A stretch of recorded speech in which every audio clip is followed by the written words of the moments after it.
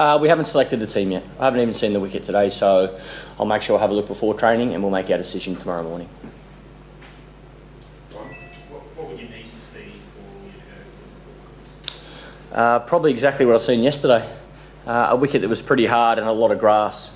So, yeah, like I said, I haven't seen the pitch today. I'll have a look and see if it's changed. And then we'll give it another day as well, see how it pans out the rest of the afternoon and have tomorrow morning to make the decision. Michael, one of the comments that Brad hadn't made went beyond the cricketing strength or weakness of the Indian team, and it said that the team turn on each other pretty quickly. It has to be based on some sort of things that you might have seen on field or whatever. What do you think he based it on? I'm not getting involved in any of that, to be honest. I'm here to make sure that the Australian team is 100% prepared, and then we are ready to go tomorrow for a really important Test match. India are a very strong opposition. We've seen that. I've seen that throughout my whole career, and they'll be even tougher to beat tomorrow than they have been in the first 2 Test matches. That's for sure. Michael, will there be a thinking that the Indians are more susceptible to pace bowling and spin bowling, and particularly over here? Is that the way you're thinking? I don't think so. I think it's more going to be about conditions. I think it's more going to be about working out what the best attack is to win the Test match. Yeah, that's my thinking. I'll obviously speak to Mickey as well today and get his thoughts. But yeah, I'm not that bothered about that. I've seen India be successful against fast bowling and spin bowling, so I don't think we're necessarily going to pick the attack for that. It's more going to be what conditions are out there and how we think is best to win the Test. Michael, MS Dhoni just spoke to us and he said that whatever was said, if Australians think like that, maybe they had a few beers and after that they said that. So do you think you want to respond to that at all? Like I said, I'm not going to get involved in that. I'm here to make sure that this team is 100% prepared, and once we walk out in the field tomorrow, we play our best cricket. So that's done in the past, and I've seen throughout my career a lot of people like to talk about opposition. I'm not that's not me. I make sure I focus on this team. I make sure I focus on my own preparation, and I'd like to see the bat and ball do the talking tomorrow. Michael, I think you're in the best form of your career. I mean, triple 100 last game, but I think you're in the best form technically wise. I think you can exploit the fastest like pitch.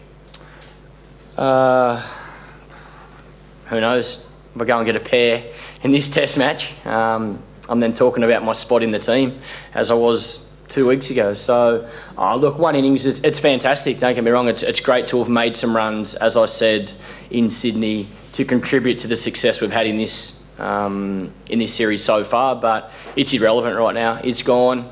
It's a complete different wicket.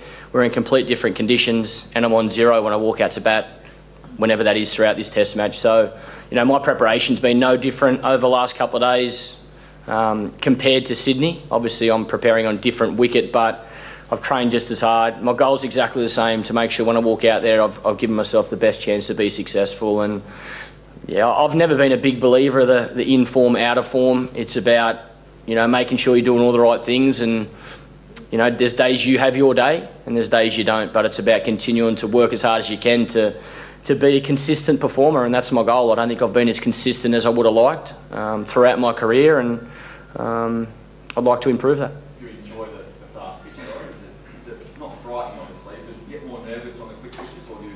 No, I prefer the pace, to be honest. I think I've probably had my most success in Australia at wickets like the Gabba and here in Perth. I like the ball coming on. I guess for smaller guys like myself, it means you don't have to try and hit the ball too hard. You can use the pace to your advantage. And they're probably the best conditions to face spin on, because the ball bounces a lot more, so you can hit through the line.